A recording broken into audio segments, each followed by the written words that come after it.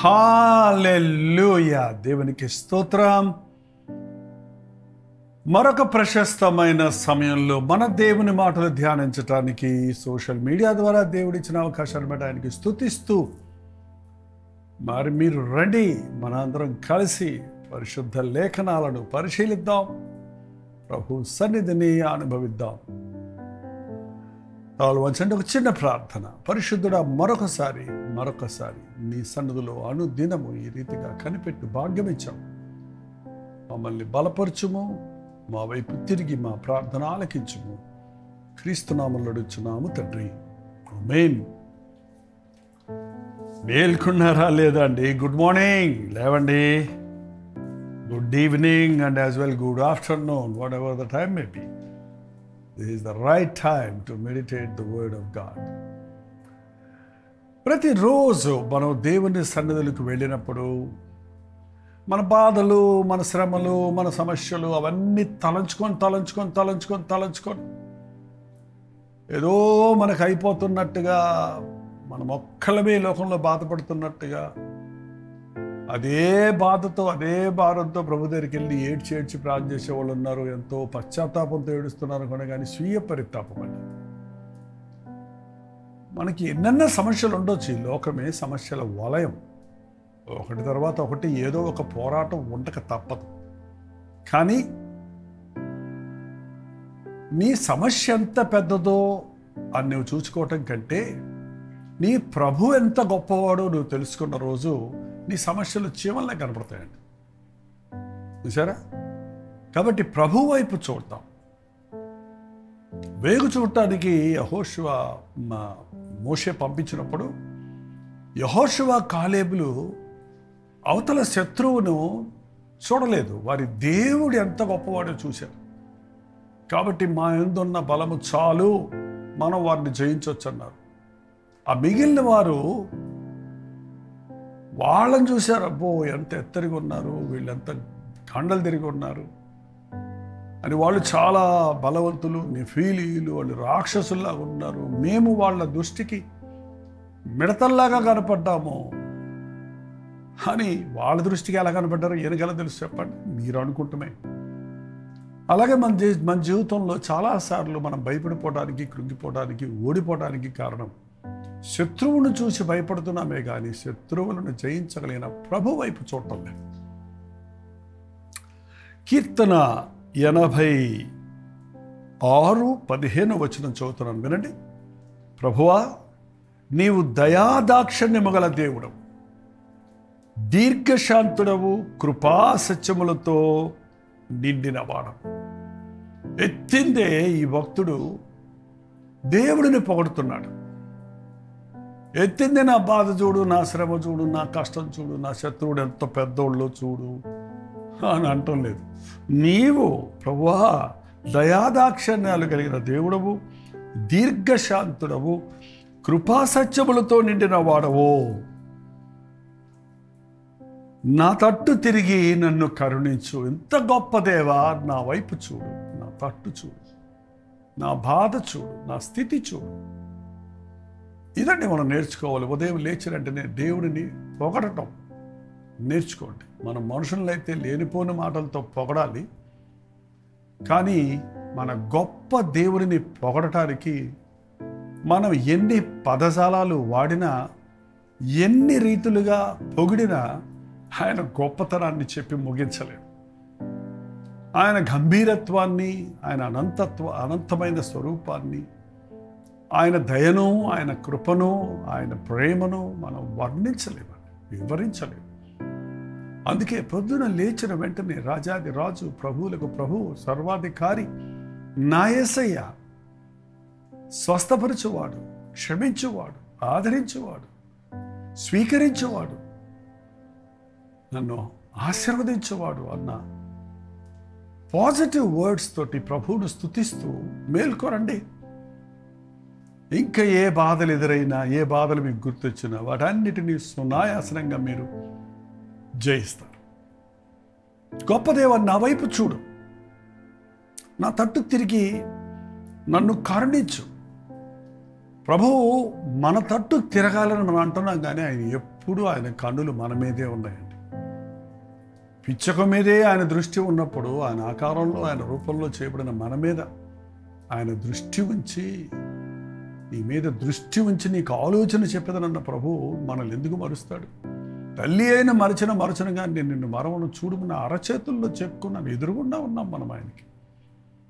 మనమే ఆయన వైపు చూడటం లేదు. అందుకే ఉదయం లేచిన వెంటనే మీరు లోకాన్ని చూడకండి, మీ బాధలు చూసుకోకండి, లోకంలో ఉన్న వాటి కోసం తాపత్రయపడకండి, ఆ సెల్ ఫోన్ పట్టుకొని గెలక్కండి. దేవుని వైపు చూచి దేవా నన్ను చూడయ్యా అని ఓ చిన్న మొర పెడతాం. నేర్చుకోండి. నా తట్టు తిరిగి నన్ను కరుణించము, నీ సేవకునికి బలము అనుగ్రహింపము. Even before the breakfast, we need the strength of salvation.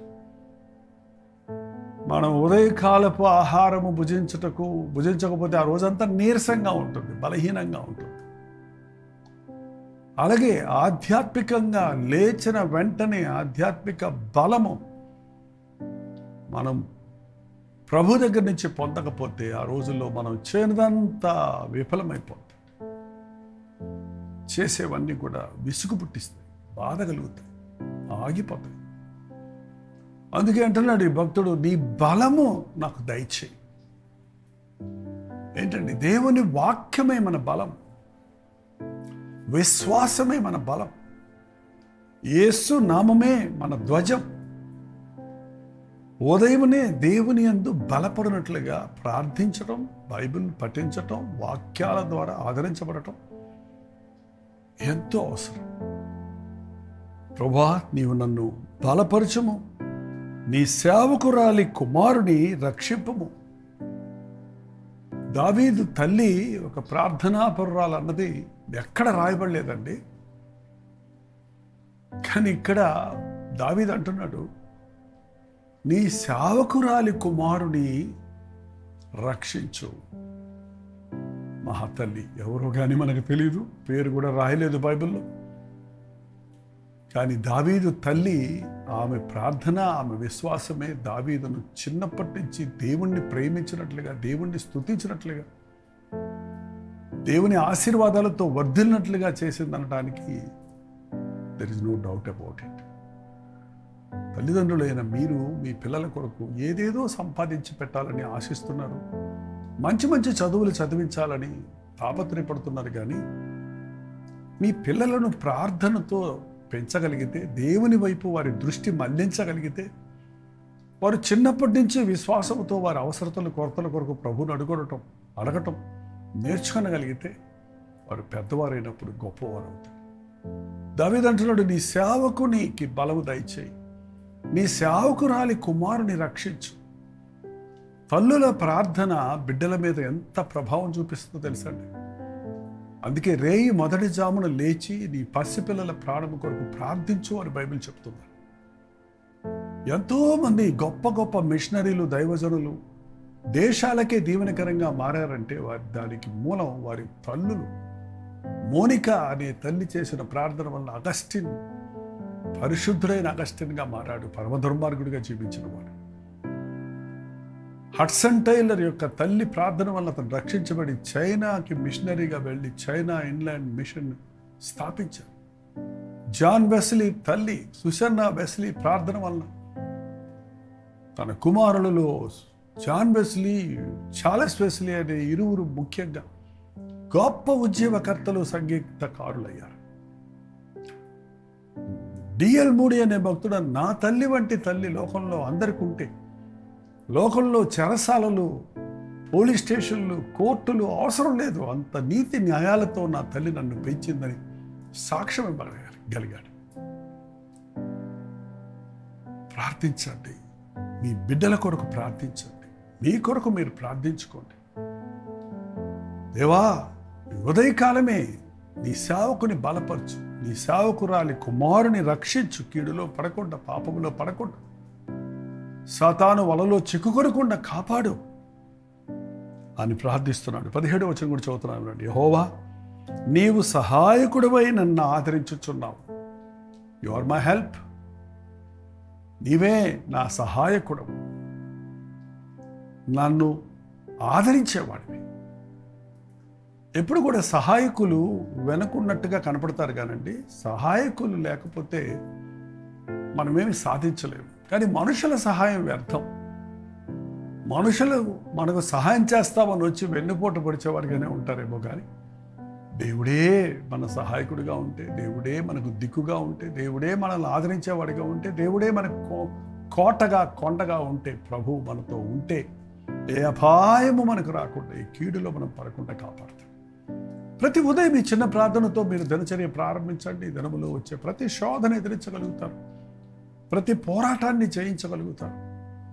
ప్రభువా, ఈ రోజంతా నాకు సహాయం చేయ్యా, కీడులో పడకుండా సహాయం చేయి, పాపంలో పడకుండా సహాయం చేయి, సాతాన్ని ఎదిరించుటకు సహాయం చేయి, శోధన తప్పించుకున్నట్టుకు సహాయం చేయి,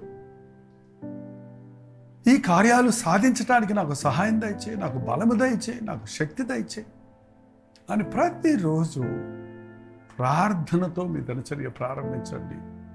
సాయంకాలం అయ్యేటప్పటికి సంతృప్తి ఉంటుంది. సాధించిన వాటిని చూసుకొని ప్రభువును స్తుతించగలుగుతారు. నిరుత్సాహంతో విసిగిపోతున్నారు ఈవినింగ్ అయ్యేటప్పటికి చాలామంది. కారణం, ప్రశస్తమైన సమయాన్ని దేవునికి అప్పగించడం లేదు. ఇంకో మాట ఉంది చివరిగా, నా పగవారు నన్ను చూచి సిగ్గుపడినట్లు శుభకరమైన ఆనవాళ్ళను నాకు కనపరచము. దేవా, నాకు ఒక శుభకరమైన ఆనవాలు దయచే. ఆనవాలంటే ఒక గుర్తు దయచే. నీవు నా ప్రార్థన విన్నావని, నాకు సహాయకుడిగా ఉన్నావని, నన్ను బలపరిచావని, ఈ దినమంతటిలో నా బ్రతుకంతటిలో నాకు తోడుంటావన్న దానికి గుర్తుగా శుభకరమైన ఒక మేలైన ఒక మంచి గుర్తును, ఒక మంచి గుర్తును నాకు కనపరచు. ఏంటండి, అందుకే నేను అంటాను, మంచి గుర్తు అంటే ఏదో మనం గోడల మీదో లేకపోతే ఆకాశంలో గుర్తులు చూడక్కర్లేదండి. ఒక మంచి వాగ్దానం నాకు దయచేయి. ప్రతిరోజు పరిశుద్ధ గ్రంథంలో నుండి ఒక వాగ్దానాన్ని మనం సంపాదించుకోగలిగితే, ఏ రోజుకు ఆ రోజు దేవుడు నీతో ఎన్ని వాగ్దానాలు చెప్పినా తరగని ధననిధిగా ఆయన పొక్కిసముగా పరిశుద్ధ లేఖనం ఉంది కనుక, ఈ రోజు నీవు చేసిన ప్రార్థన మొర విన్న ప్రభువు, నేను నీకు తోడై ఉంటాను, నిన్ను విడువని ఎడబాయను, దిగులు పడకు, భయపడకు, నీకు విరోధముగా రూపించబడిన ఏ ఆయుధము వర్ధిల్లదు, నీ కన్నీటిని తుడుస్తాను, నీ కుడి ప్రక్కన నా సన్నిధి ఉంటుంది, నీ మీద దృష్టి ఉంచి నువ్వు వెళ్ళవలసిన మార్గము చెబుతాను. ఇలాగూ ప్రతిసారి ప్రభువును ఒక ఆనవాళ్ళు అడిగినప్పుడు వాగ్దానం పొందుతాం. బైబిల్ చదవడం ఏదో గబగబా చదివేసి మీరు మూసేస్తున్నారేమో. మీరు చదివిన భాగంలో ఖచ్చితంగా ఒక ఆనవాళ్ళు ఉంటుంది, ఒక వాగ్దానం ఉంటుంది మీకోసం. నేనైతే చాలా కాలం ఇప్పుడు ఆ పని చేయటానికి వీలు పడుతా, సమయం సరిపోవట్లేదు, కానీ చాలా కాలం రోజు బైబిల్లో చేసిన వాగ్దానాన్ని అక్కడే ఒక డేట్ వేసుకోవటం. అంతకుముందు అయితే బ్యాచిలర్గా నేను స్టూడెంట్గా ఉన్నప్పుడు, బైబిల్ స్టూడెంట్గా ఉన్నప్పుడు అవన్నీ రిఫరెన్స్లు, ఈరోజు ఈ వాగ్దానం ఇచ్చాడు, ఈరోజు ఈ వాగ్దానం ఇచ్చాడని రాసుకోవటం. ఒక పేజీలో ఒకవైపు వాగ్దానం రాసుకోవటం, ఆ వాగ్దానం నెరవేరిన తర్వాత దాని వెనకాల సైడు పలానా రోజు ఇచ్చిన వాగ్దానం ఈరోజు పరిపూర్ణంగా నెరవేరింది అని ఆ సాక్ష్యాన్ని రాసి పెట్టుకోవటం నేను చేసేవాడిని. దానివల్ల ఎంత ఆదరణ, ఎంత విశ్వాసం పెరిగిందో తెలుసా? ఇది చేయొచ్చు. ఒకవేళ ఇవాళ వాగ్దానం ఇచ్చినప్పుడు అది వాగ్దానం ఆనవాళ్ళు, అది నెరవేరిన తర్వాత మర్చిపోతున్నాం మనం. ఇవాళ ఇచ్చిన వాగ్దానం కొన్నిసార్లు సాయంత్రానికే నెరవేరుతుంది, కొన్నిసార్లు కొంత మటుకు ఈ రోజే నెరవేరుతుంది. కొన్నిసార్లు ఆయన వాగ్దానాలు మనకి 10-20 సంవత్సరాలైనా వాటి పరిపూర్ణత నెరవేరుతూనే ఉంటుంది. నేర్చుకోండి యేసు ప్రభు సన్నిధిలో ప్రార్థించుకోవటం, అనాలోచనగా ప్రార్థన చేయటము, అర్థం పర్థం లేకుండా ఏదో బైబిల్ చదివేశానని చెప్పుకోవటం వల్ల ప్రయోజనం లేదు. దేవుని గొప్పతనాన్ని మనం బైబిల్ చదువుతుంటే ఎరుగుతాం. పొగడండి, ఆయన్ని స్తుతించండి. అదే సమయంలో ప్రతిరోజు నన్ను బలపరిచేయ, నాకు సహాయం చేయ, నాకు తోడుండయ్యా అని ఆయన సన్నిధితో మన దినచర్య ప్రారంభించాలి. ప్రతిరోజు ఈ రోజు కొరకు నాకు ఒక వాగ్దానం దయచేయమని అడిగి ఒక నోటు పుస్తకంలో రాసి పెట్టుకోండి. మీరు చదవండి, తిరిగి తిరిగి మరలా చదివి చూడండి. అవి ఎలా నెరవేరుతున్నావో, ఎంత గొప్ప వాగ్దానాలు ప్రభు ఇచ్చాడో అన్నది మీరు ఎరిగినప్పుడు ఆయన్ని స్తుతించగలుగుతారు. రండి ప్రార్థన చేసుకుందాం. పరిశుద్ధుడా, ప్రేమగల తండ్రి, మరొకసారి నీ సన్నిధిలో నాయన ఈ ఉదయ కాలంలో ప్రార్థిస్తున్నాం. మాటిచ్చి నెరవేర్చే దేవుడవు కదా, అనుదినము నీ పాదముల దగ్గర బలపడటానికి మాకు సహాయం ఇచ్చేది. అనుదిన ఆహారం మా శరీరాలకు ఎంత అవసరమో, అనుదిన ఆహారం మా ఆధ్యాత్మిక జీవితానికి కూడా అంతే అవసరమని, రొట్టె వలన మాత్రం కాదు, ప్రభు నోటి నుండి వచ్చు ప్రతి మాట వలన మేము బ్రతుకుతామన్నది గుర్తించి నీ వాగ్దానాలు పొందుటకు నీ చేత బలపరచబడి నీ సహాయముతో సాగిపోనట్లుగా ఈ అనుదిన ధ్యానంలో ఏకీవించిన ప్రతి ఒక్కరికి సహాయం చేయమని క్రీస్తు నామములో అడుగుచున్నాను తండ్రి. ఆమేన్. తండ్రి అయిన దేవుని యొక్క ప్రేమయు, కుమారుడైన క్రీస్తు యొక్క కృపయు, ఆదరణకర్త అయిన పరిశుద్ధాత్మ యొక్క సహవాసం కూడి వచ్చిన మనందరికీ ఇప్పుడు సదాకాలము తోడైనను గాక. ఆమేన్. 954041 నెంబర్కి మీ ప్రార్థన అవసరతలు, భారాలు ఎప్పటికప్పుడు ఒక టెక్స్ట్ లేక వాయిస్ మెసేజ్ ద్వారా వాట్సాప్ పంపించండి. ఫోన్ చేయకండి, ఎత్తలేదని మీరు ఇబ్బంది పడకండి. మీకోసం ప్రార్థిస్తున్నాం, మీరు ప్రార్థించండి. దేవుడు అద్భుతంగా ప్రార్థనలకు జవాబులు ఇస్తున్నాడు. ప్రోచితమైతే ఈ మధ్యాహ్నం 3 గంటలకి, మళ్ళీ రాత్రి 9 గంటలకి లైవ్లో జూమ్లో మళ్ళీ కలుసుకుందాం. అంతవరకు దేవుని మహాకృప మీకు తోడైనను గాక.